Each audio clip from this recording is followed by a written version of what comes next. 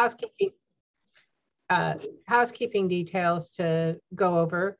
If you look at the bottom of your screen on Zoom, you'll see the live transcript, the CC button. It has been enabled. If you would rather not see it, you can click on it and click hide.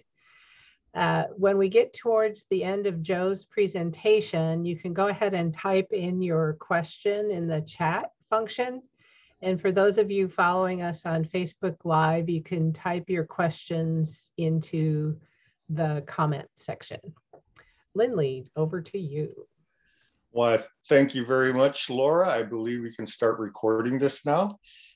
I want to say Nyawaskano Gogoigo. Lindley B. Logan here as your host for our Native American artists in the Salish Sea and their public art installation Zoom series works.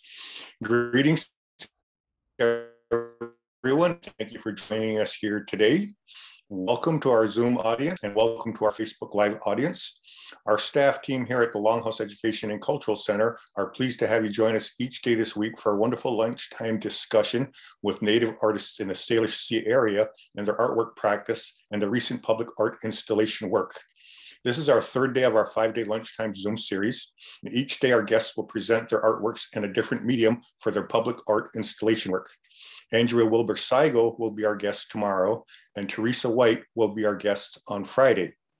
Our intent in hosting these Native American artists in the Salish Sea and their public art installations is to showcase some of the recent successes of Indigenous artists in being awarded public calls for art, and to encourage other Indigenous artists to pursue and apply for public calls for art.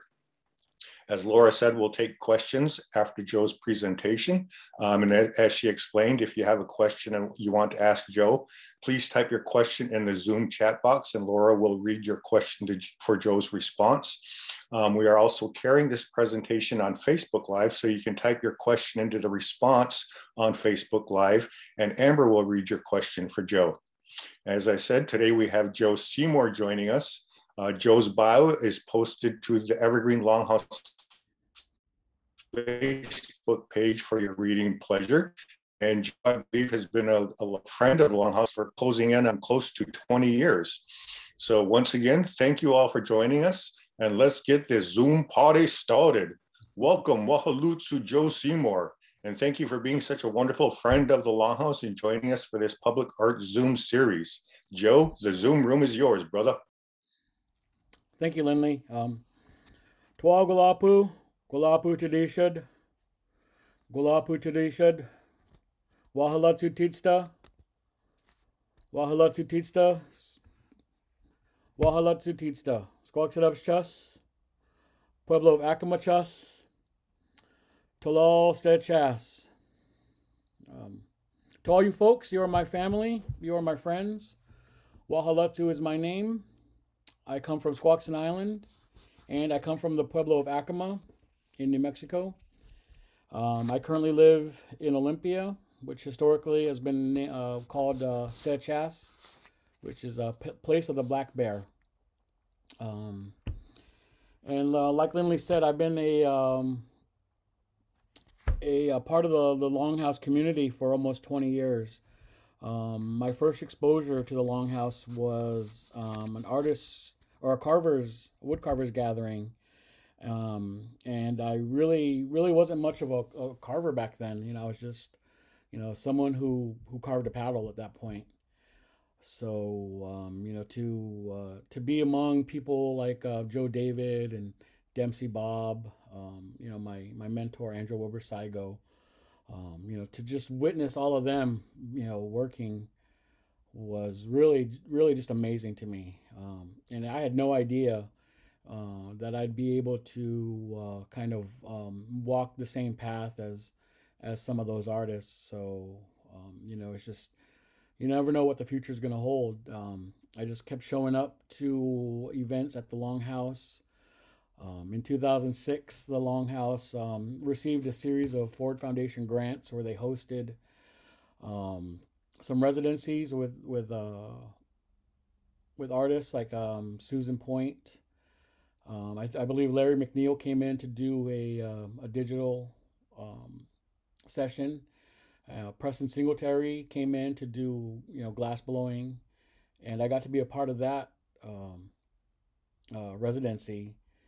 And during those 4 days of working with Preston and work with the Longhouse staff and working with Andrea and her husband Steve Saigo, I realized that I want to be an artist. So I called my boss up in Seattle. I was working as a marine construction, underwater construction.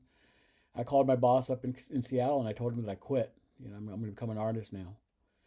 And poof, just like that, I was an artist. I started buying a lot more supplies after that, and I because of the Longhouse, through their work, I was able to be a part of PICO, the Indigenous Artist Gathering in Hilo, Hawaii, and that was my introduction to the international artist community. So I was really, really just kind of amazed at all the things I got to do early in my career, and so just through constant working and constant showing up to galleries and museums and making myself known, constantly showing them my work. I got to be known, as a Coast Salish artist. So, and then eventually along the way, I got to do some public work. So let's go ahead and I'm going to start sharing the screen, and I have a PowerPoint rigged up for everybody. So we'll talk about just some of my public works that I've done. So yeah, this is our Native Artist Talk Lunch series, and like I said, Wahalatsu is my ancestral name. Wahalatsu comes from my great-grandfather, William Bagley, on my father's side. And when that name was placed on me, I went to my language teacher and asked her what it meant, and she didn't know. So we went to her language teacher, Zolmai, Zeke, and he didn't know what that meant. So we went to his language teacher, who was Vi Hilbert, and she didn't know. So she advised us to say that that's in my ancestral name, and the meaning has been lost. So really, there's no understanding as to what Wahalatsu means. I just know that it belonged to my great grandfather William Bagley, and really that's everything I really create. That's related to Salish work, I sign with my ancestral name. So, but you can make checks out to Joe Seymour. So really, this when I moved to Olympia, this was my first exposure to Salish public art. The Sea to Sky valance above the parking garage, done by Susan Point. And if you're not familiar where that is here in Olympia, I think it's on, I want to say 11th. As you're driving east, there's a parking garage for the Department of Natural Resources building, and that valance is right there. And at night, it lights up. It's really amazing, and it's just a stunning piece. I still love driving by. It's not really a busy road, but I love driving down there and then looking at that piece. So really, that's my exposure to Coast Salish public art. And like I said, Andrea Wilbur-Saigo is my cousin, and she helped me carve my first paddle for the journey to Tulalip in 2003. And when she put this welcome figure up over at South Puget Sound Community College here in Olympia, I was able to witness that. And she's been really just a huge part of my career. A lot of what I know about Coast Salish art comes directly from Andrea, and actually her family too. Her dad, Ruth, her husband. They've all really been supportive of my career. They've really been encouraging of everything that I've done, and they've been so just share their knowledge of carving and art techniques. So everything they know about art, they shared with me, and I've really been grateful for that. So, but watching that welcome figure go up was really just a big day for everybody, and it's a big step for our community. So my introduction to public installation was for when Squaxin Island hosted canoe journeys in 2012.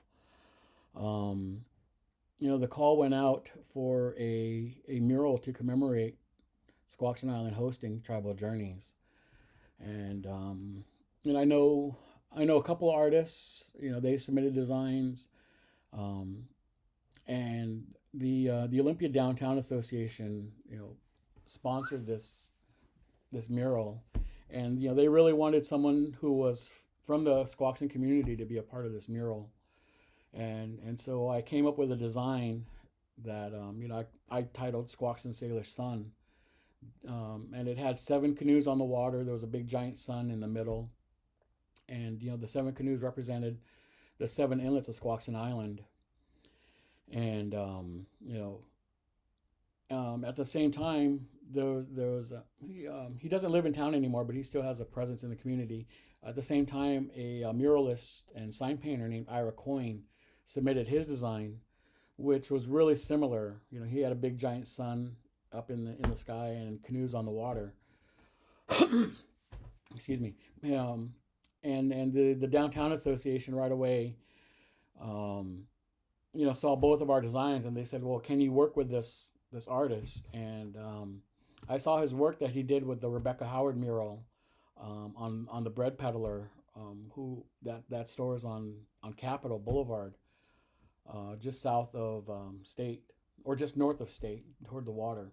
And so if you go downtown, you look at that Rebecca Howard mural, and it's still up. It's an amazing mural, and Ira is just a super talented muralist. So I said, hell yeah, I want to work with him. So we got together after the Downtown Association suggested a collaboration, and it took us all of 5 minutes to incorporate our ideas into the mural.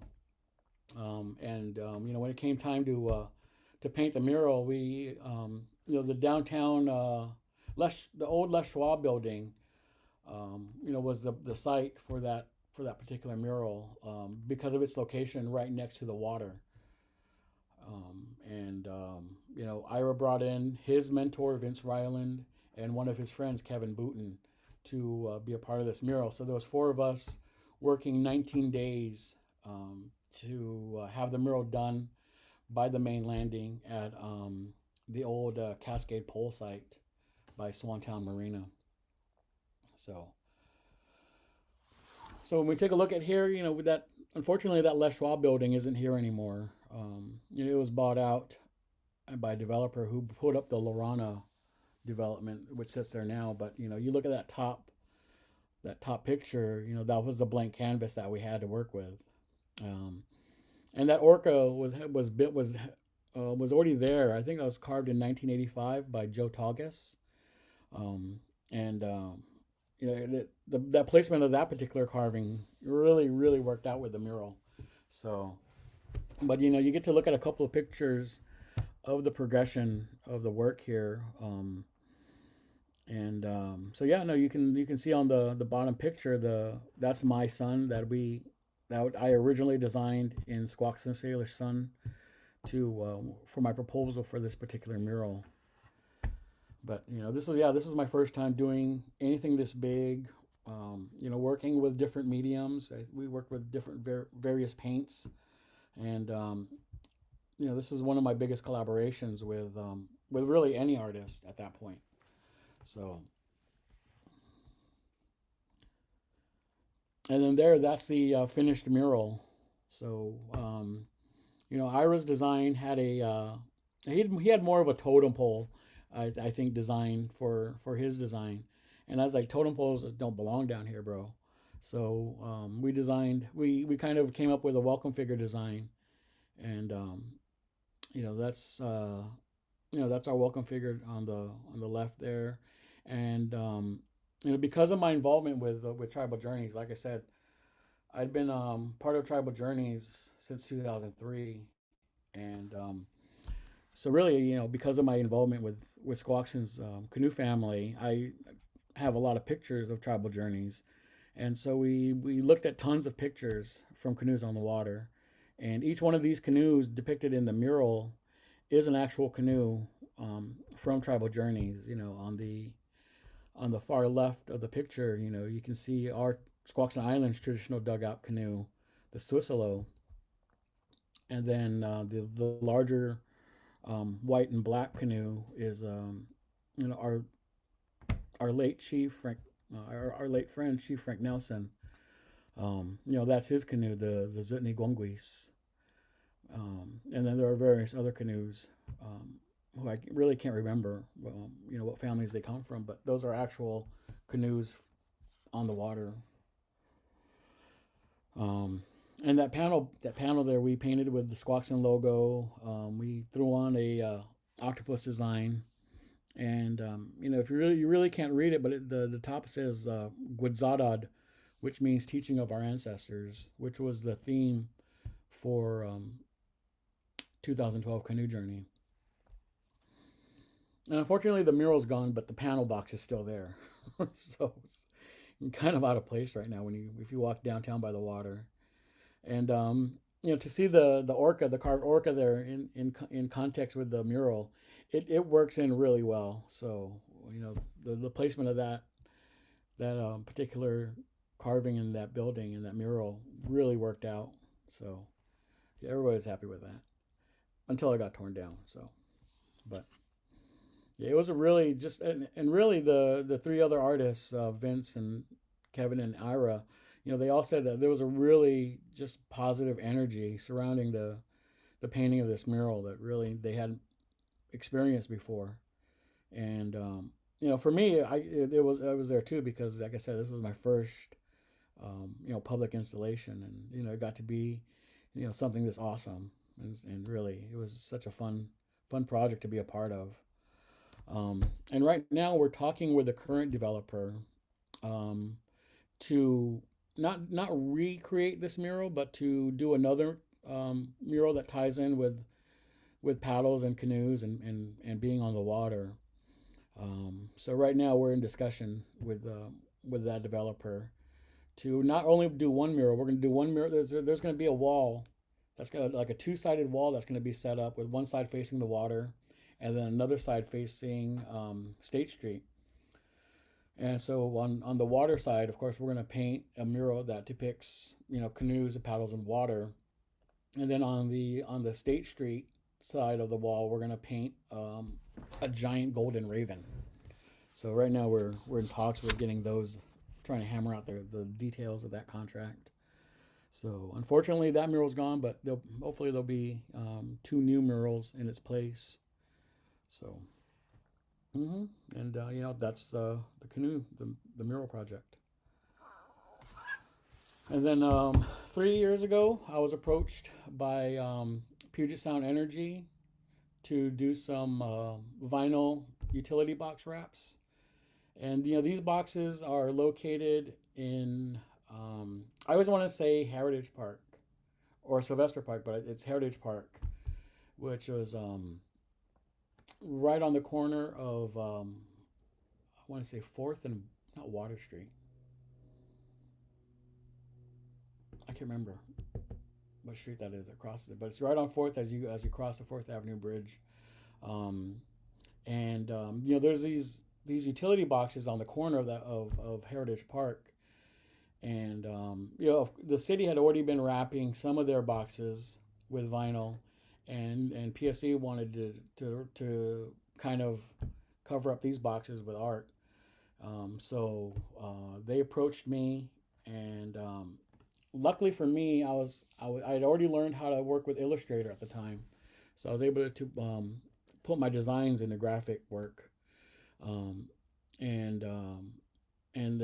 this was at the time where I was moving out of my studio in my house and building the studio that I'm in now, which is about 10 feet away from my back door.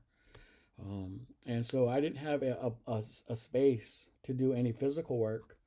So I was just on my computer constantly, doing graphic work. And, Puget Sound Energy, wanted to do these wraps. So I was able to come up with some designs for them. And, they wanted to highlight renewable energy and habitat restoration. So those were the parameters that I had to work with, and you know, so it kind of came really easy for me what I wanted to do. You know, for solar energy, of course, you know, we wanted that big giant sun, and this is about the time where they were getting ready to tear down the Les Schwab building. So I didn't really, you know, recycle the sun, but I came up with a different variation of the sun. I lost the crescents in the tips of the rays. I added those longer orange rays that surround the sun, and I think I changed up the face a little bit. But you know, that's really my standard sun design that we put on the box. And then the middle design, the design with wind turbines, really that was a really fun design to work with, um, because I got to layer in the wind that you see on there. If you look closely at the turbines, you know, the wind kind of weaves through the blades. You know, on one blade it goes behind, on the other blade it goes in front of. So I got to work with, trying to layer the wind effect on those turbines. And really, I had to do a lot of research as to what those turbines look like, because really, who pays attention to wind turbines? So you know, I wanted to be sure to depict them kind of realistically, and I think I really nailed it for that one. For the bottom one, we went with habitat restoration, and if you're not familiar with the layout of Heritage Park, it lies in the area of downtown Olympia that was backfilled with dirt. So historically, that area was all estuary, and it was the mouth of the Deschutes River. Um, and so kind of I've been kind of involved with the habitat restoration, getting rid of that dam, on the Fifth Avenue Bridge, and to bring back the estuary, getting rid of the Capitol Lake. The people call it a lake, but it's really kind of a cesspool right now. So, to think about getting rid of, the lake and bringing back, the estuary, so I kind of wanted to highlight, the habitat restoration. And so that's why I created the salmon design on the bottom. So, we have schools of salmon, swimming along. You can see a healthy eelgrass bed, and with the mountains in the background. And it was kind of a challenge, kind of replicating the same salmon, but trying to change up the variation of the placement. Considering there was such a limited space to work with for the parameters of the box. But it turns out I really like that design. And then like a year later, the Pioneer Square Association up in Seattle wanted to do their what they call Art Outside the Box series. So they had a series of utility boxes around Pioneer Park that were kind of sponsored by the community or by the stores in that area. And initially for their first series, they had they selected 5 artists to have their designs on utility boxes, and I was fortunate enough to be one of the artists selected. And so we went with the salmon design on the bottom for the Pioneer Square box. And if you want to take a look at that box, if you want to take a field trip up to Seattle, you can go up to, it's on First Avenue, and I think First Avenue and Yesler. It's right across the street from a chocolate chip cookie store. So you can get yourself a cookie and look at some vinyl wraps. Since then, they've done another series of boxes with some really awesome art. So I suggest you Google art outside the box Pioneer Square if you want to see some of the other designs. But there's really fascinating work that was done with these boxes here. So this is the box that's over at Heritage Park with the salmon.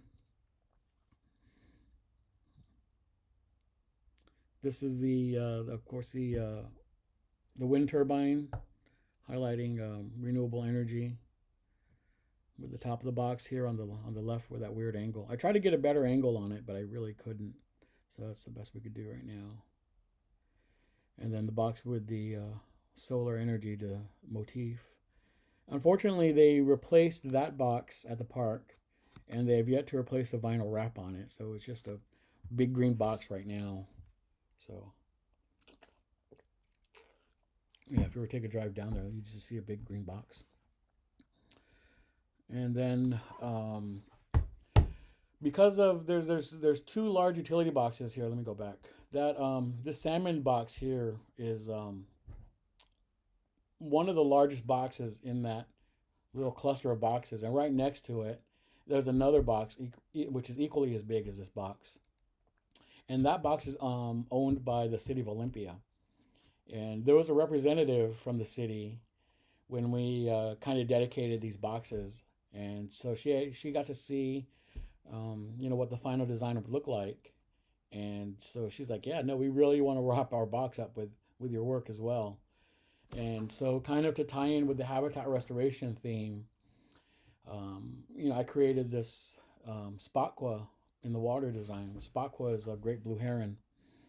And so kind of, we have, if you go down to the water, you'll still see Squaxin there standing in the shallows, waiting for a little fish to come by.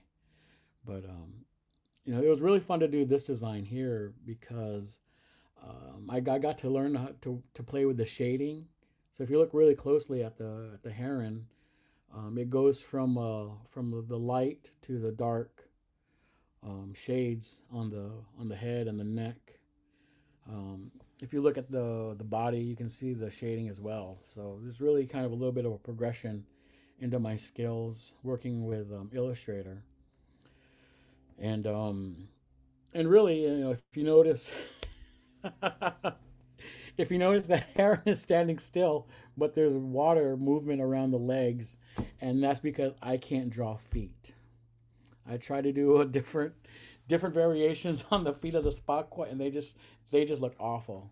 So I was like, yeah, let's just put them in the water and cover it up with some water movement. So yeah, works out like that though. Still works out for a great design. And here we go with the finished product. This is I think Western Signs up in Seattle did this box for the city, but I think it worked out great. So feet or no feet, it's still a solid design.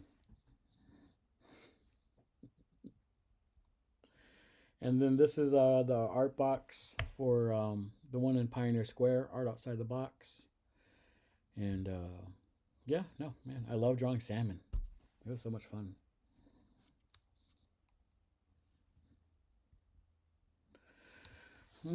Okay, and this is really my latest installation right now. With we used to call it the Giant Salmon Project, but everybody's like, "Come on, man, let's come up with a name for these guys."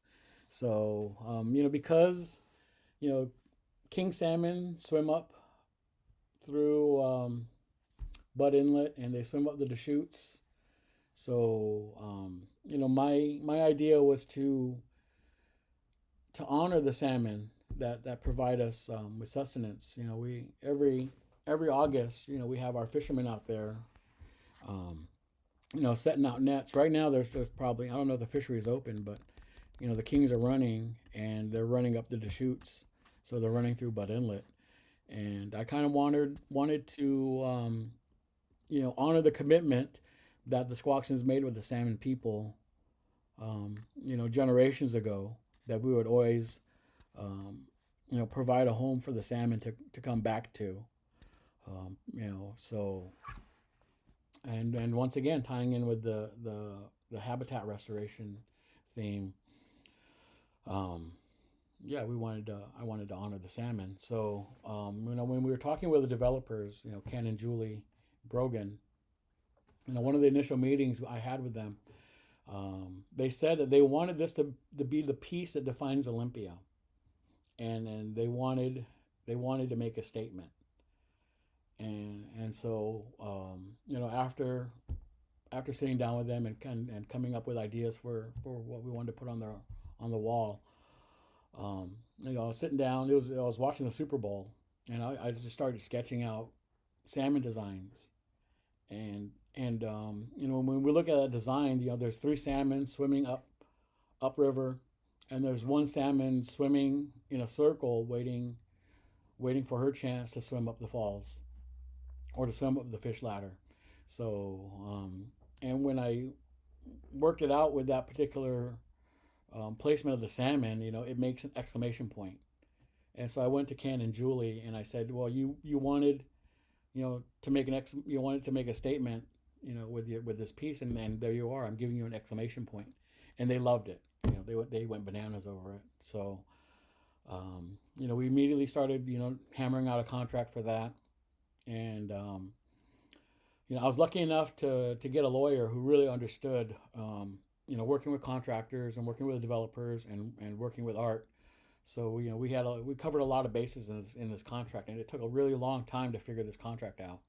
But that's my advice, if to any artist who's dealing with public installation, get a good contract.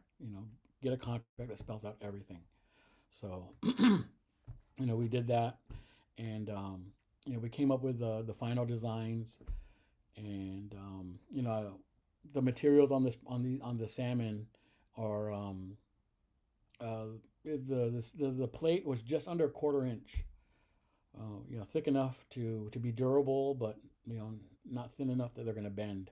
So each salmon is offset 4 inches from the concrete, and they're all backlit with LED rope lights. And Lindley and I were just talking about this particular design, and those LEDs that are on the salmon, they're on constantly, except during the day, they're not bright enough to be seen. But at night, these LEDs are full spectrum LEDs. So we got a computer system that can run the whole array of colors.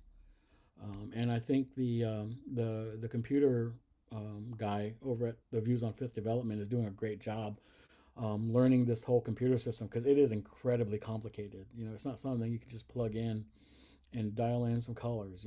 There's a lot of programming that goes on, and DeAndre is doing a great job as far as managing these lights. So hopefully we're giving Olympia just variations of lights each night.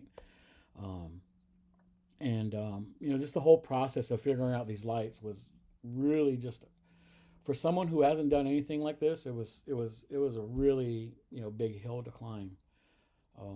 And the whole process of designing, getting the metal cut out, working with a fabricator up in Seattle, finding a powder coat shop that had an oven big enough for these salmon. And then working with the LEDs, we had to find a company that produced LEDs that were durable enough for the weather, that could withstand salt air and wind coming off the water. And then installation of these, we had to find an electrician that kind of really understood the schematics of working with these LEDs and running them through the building, and through just days and days of phone calls. It was amazing the amount of people I talked to. But we were able to find an electric company that really understood the lights, and I formed a friendship with some of the electricians on the job. So I was really grateful that we were able to work together to get this project up and running. So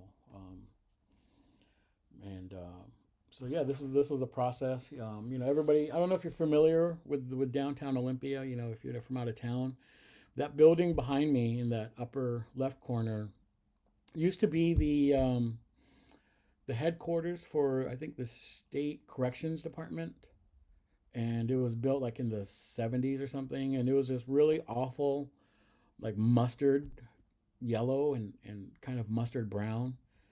And if you Google "mistake by the lake," you're going to come up with that old building right there.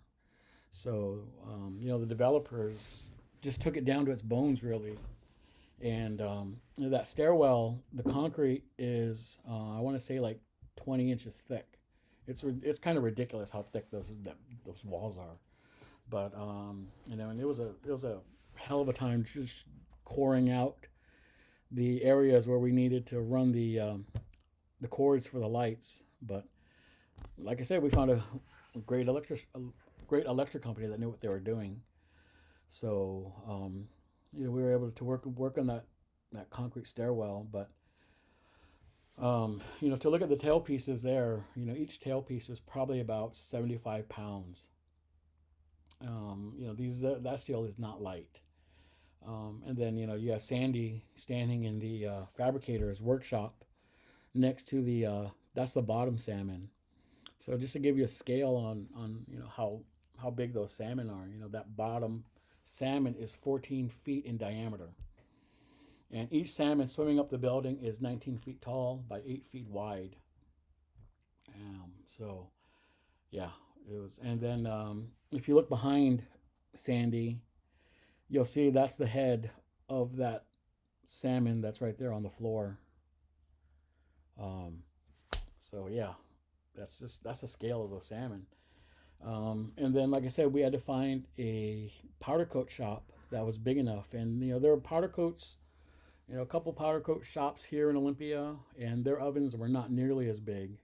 So we had to go with Seattle Powder Coat, which is in South Park in Seattle. And working with those guys was really awesome.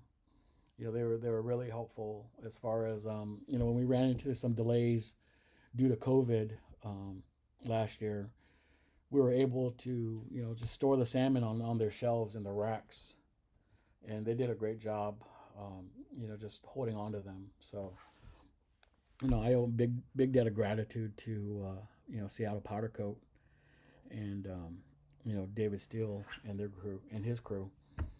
But and then we were able to bring in a vinyl graphics company to do the color. And luckily, the graphics company that we went with is next door to Seattle Powder Coat in South Park.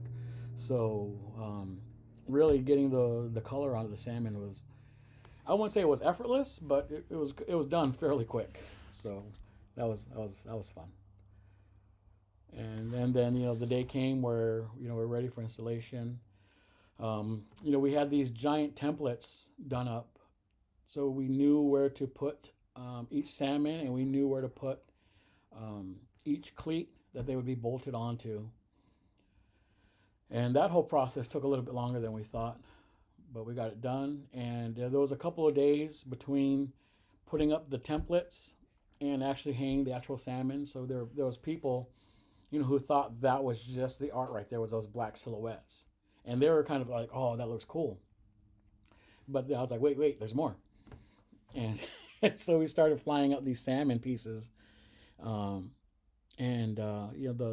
of the weather, because of the wind, and because of some design flaws, it took us a little bit longer to install these salmon than I anticipated.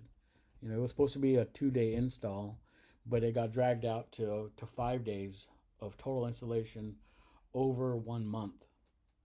So, I was kind of up in the air with these salmon, figuratively, as far as getting this project done. But, we got a window of a couple of days. We got the install team down, and they really busted their ass to make sure everything was done properly, so that each salmon was secure, and each salmon was put up there safely. So really, we put a lot of work into making sure that these salmon aren't going to fall down and crush somebody, and I really kind of love walking underneath those salmon and just seeing them offset and seeing the LEDs at night. So so that picture on the right was kind of the finished installation for this particular job. And then, once we got the bugs worked out for the LEDs, it took us a while to figure out, all the channels for all the salmon. For each salmon, there's about 8 different wires, and each wire goes into a separate channel, and each channel is routed into that computer. So, 8 times 4 is 32. So yeah, you got 32 different channels that you're trying to figure out on how to light. And so, like I said, DeAndre over at Views on Fifth did a great job figuring out how to run these lights, because now we have this multicolor explosion going on. So, you know, if you haven't had a chance to go see them at night, I suggest you go. They're just really, it was really such a fun project to be a part of.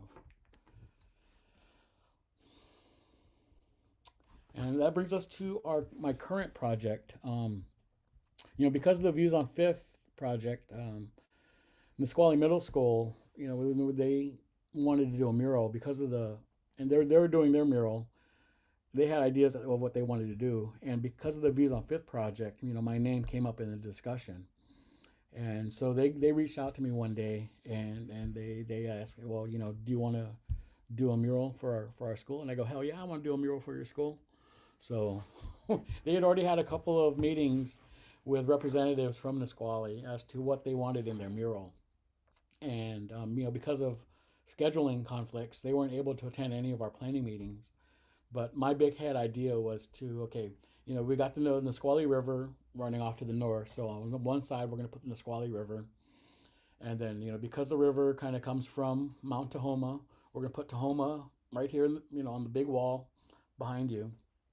And then, you know, we're going to put a forest scene with forest animals.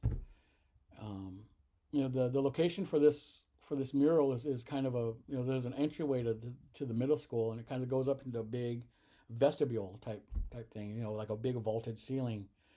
And you know, there's 4 sides that you know, they want the mural on, and one side is going to be a map, an old historical map that the tribe has. So we're going to blow up that map, put it on wooden panels, and hang the panels up, and then they're going to bring in another artist to do some portraits of Nisqually ancestors and elders. So, you know, they're taking care of one wall, which gives me 3 walls to work with. So yeah, we got our forest scene, Mount Tahoma, and the Nisqually River. And in the middle school hallway, you know, for social distancing, they had these little salmon templates. And I go, we're going to take each one of those salmon, we're going to cut them out of wood, and we're going to have each student that wants to paint a salmon, they're going to have the opportunity to paint their salmon, and we're going to slap it up on the river. And you know, they really liked that idea. So, you know, it's really nice to involve the students with you know, some of this project here. But you know, so if you look at the 3D model that the art director came up with, you know, that's the picture here on the left on the top.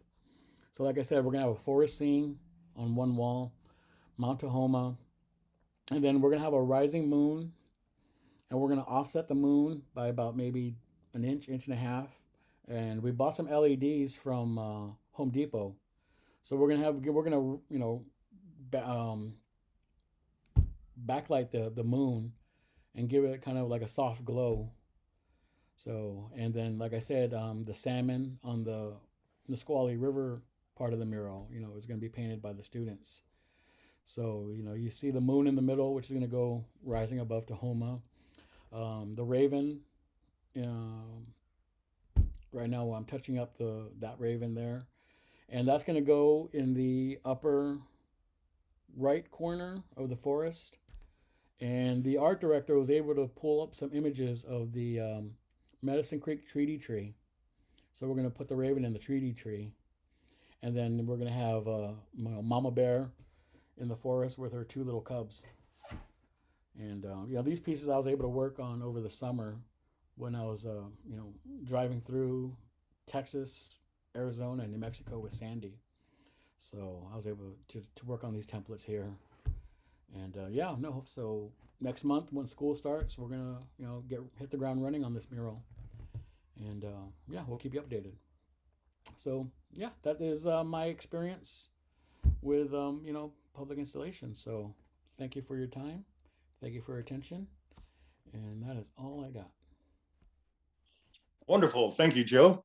You mentioned the PICO gathering at the start of your presentation, so I wanted to share with our viewing audience that the PICO was an international Indigenous arts gathering hosted by the Kiomailani Hanapi Foundation in Waimea. That's in Hawaii, and that was in 2007. And Tina and Laura were instrumental in supporting the PICO gathering.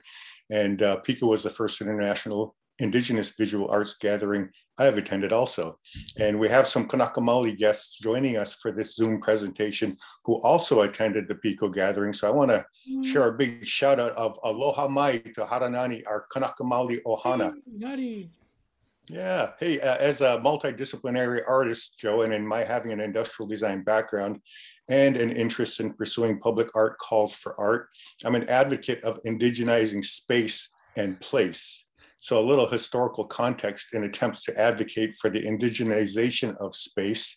I served on the board of the United Indians of All Tribes Foundation back when the Seattle Port Authority was constructing the new SeaTac terminal.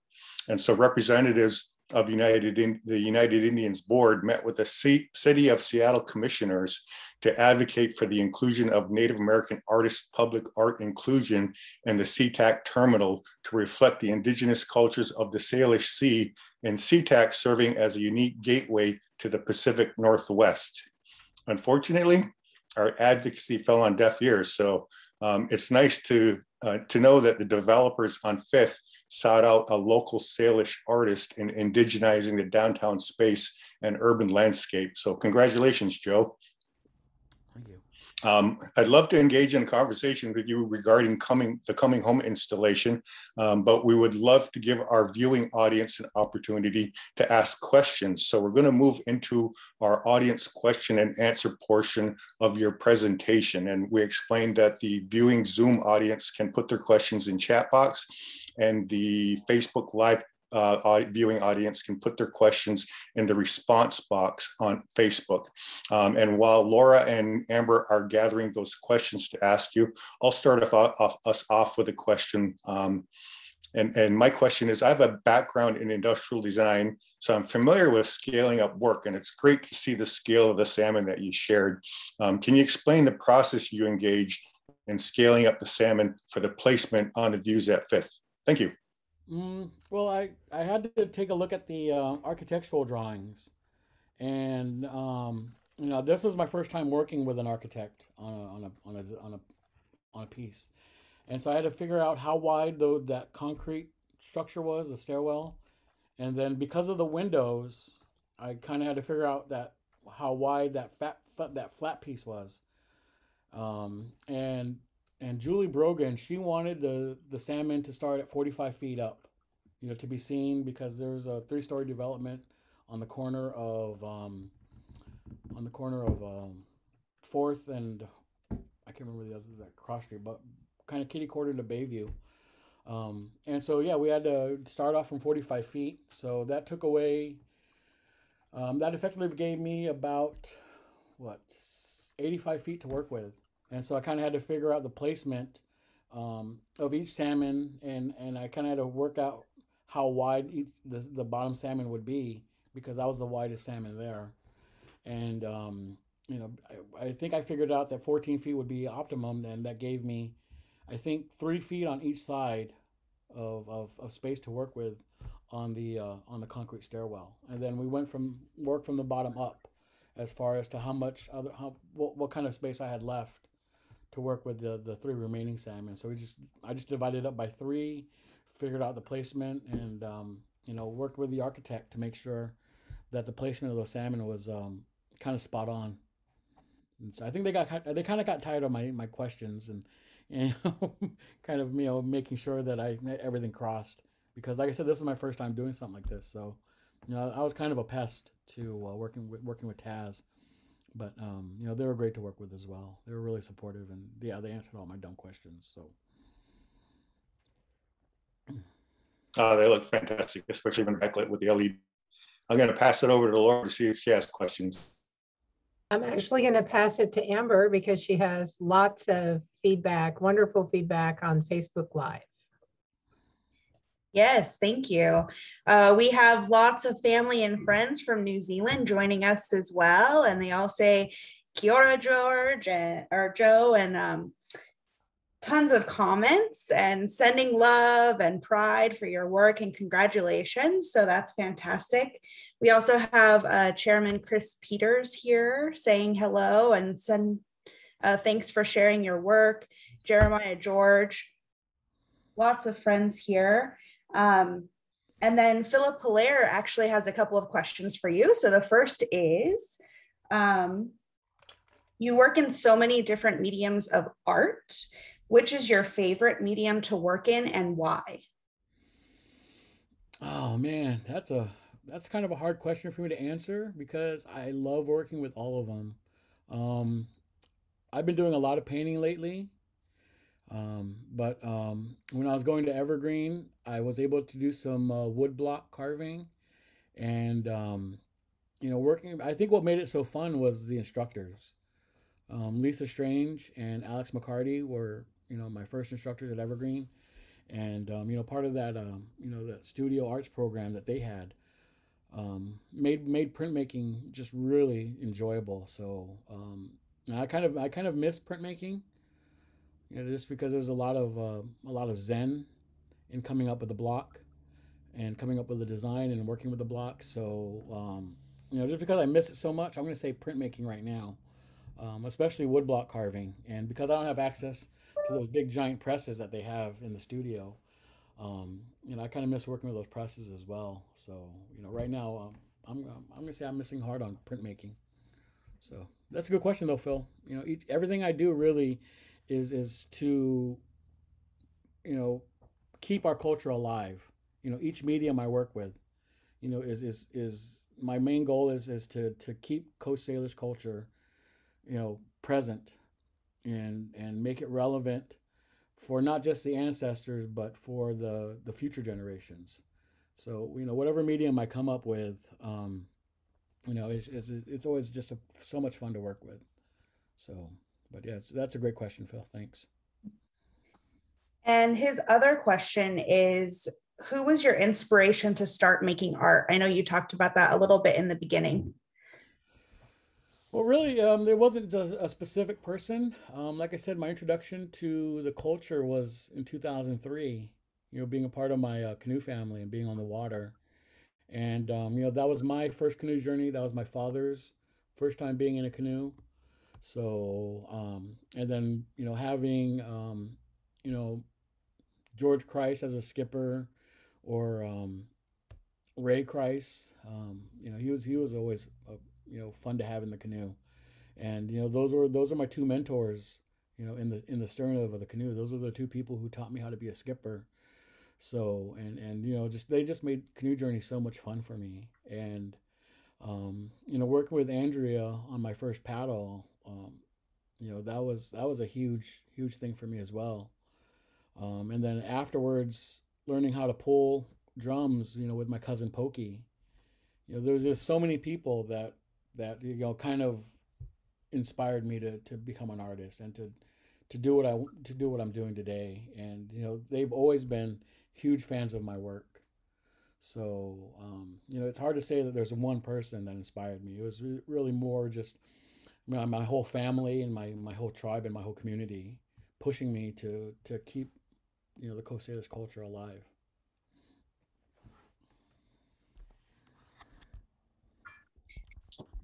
And then probably the best question to ever be asked is, how many Fry Bread t-shirts do you own? And when and where can we buy Joe Seymour design silk scarves in fashion? I'm going to say I own 4 Fry Bread t-shirts.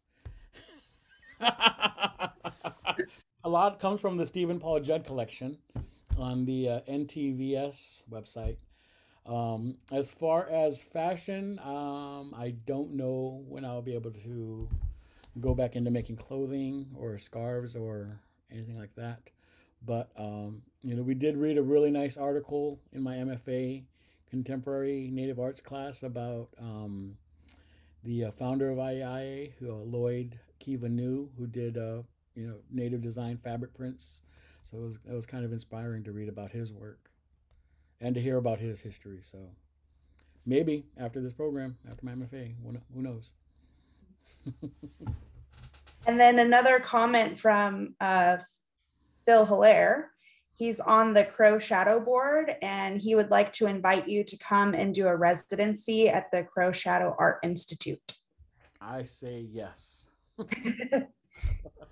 Yeah, no, I've been kind of you know, I've been invited to Crow Shadow before, and it really hasn't fit in my schedule. But I think right now is a good time to go hang out in Pendleton and meet some Umatillas. So yeah, no, let's see if we can make it happen, Phil. And then a question from Jeremiah. Any upcoming opportunities to contribute to your community's culture preservation efforts and any online references? Could you read that question again? Do you have any upcoming opportunities to contribute to your community's culture preservation efforts?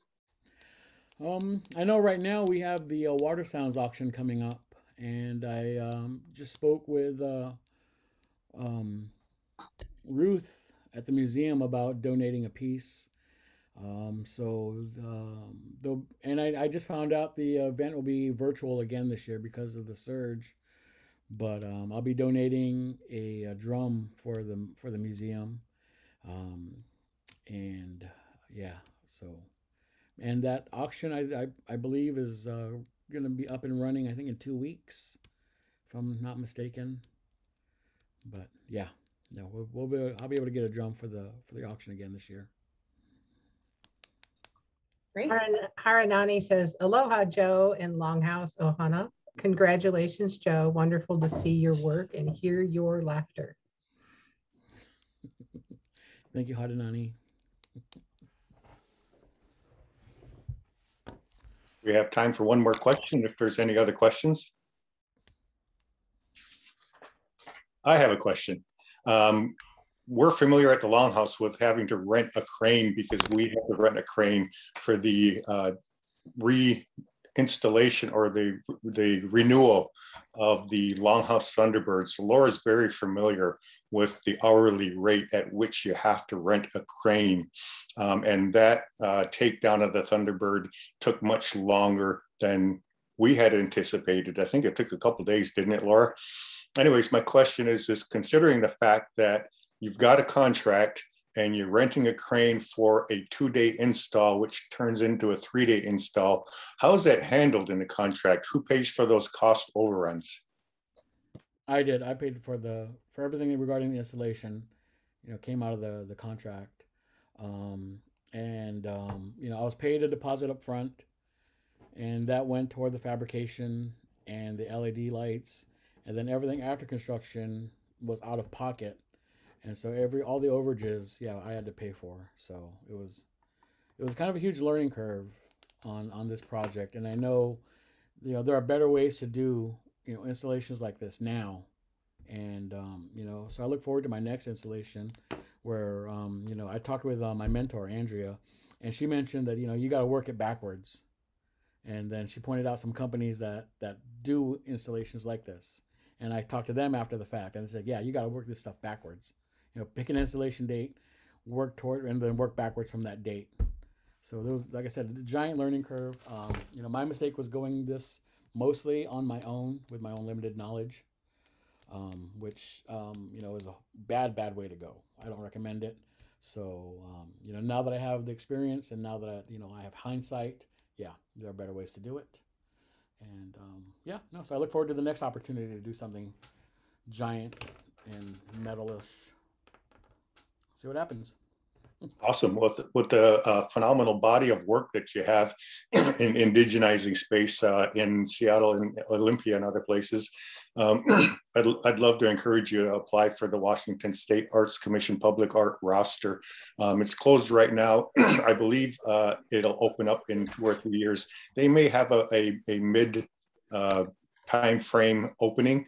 Right now, there's 14 people who serve on that public art roster, and Andrea Wilbur-Saigo is one of those, and she's joining us tomorrow. So, yeah, we're looking forward to that. If there are no more questions, we're basically moving in on 1 o'clock. I see a hand up. One question. JJ asks, Joe, can you repeat when and what the name of the auction is that you mentioned for Water Sounds? The Water Sounds auction is, I believe it's going to be up and running on the 14th of September virtually. You can check with Squaxin Island Museum and Library and Research Center website, Or check on Facebook, and they should have the details for that. Thanks, Joe. Andrea has her hand up. Okay, Andrea. Hey, Joe. I just wanted to say good job. It's you did good for that first piece there, and next time around we got this. So Real. it's a trying one when you're doing your first one. So you did good. Just want to let you know that. Have a good one. Enjoy your day. I'll You see your too. lecture tomorrow. Huh? I'll see your lecture tomorrow. Sounds great. Have a good one. Thank Come you, on out Andrea. time. Thank you, Yep. Andrea. We're looking forward to hosting you tomorrow as our guest. And Sounds again, great. thank you for our viewing audience for joining us here this afternoon. Want to thank Joe for sharing his public art with us. It's great to see your body of public artwork, Joe. And we want to thank you for being such a wonderful friend of the Longhouse for going on close to 20 years. Yeah. So join us for tomorrow's Public Art Lunchtime Zoom series with Andrea Wilbur-Saigo. We're looking forward to that. And a big shout out of thanks to our Longhouse staff team, Laura Vermeulen, who is the Longhouse Managing Director, Natalia Devine, who is our Longhouse Program Coordinator, Amber DeVillers, who is our Native Programs Specialist, and welcome to our newest staff member at the Longhouse, Cara Briggs, who is our Interim Vice President for Tribal Relations, Arts, and Cultures. We have a great Longhouse team working with us, and big thanks and shout out to our Longhouse staff team for their help and their support. Thank you, everybody, and we hope you can join us for tomorrow. Take care and have a nice day.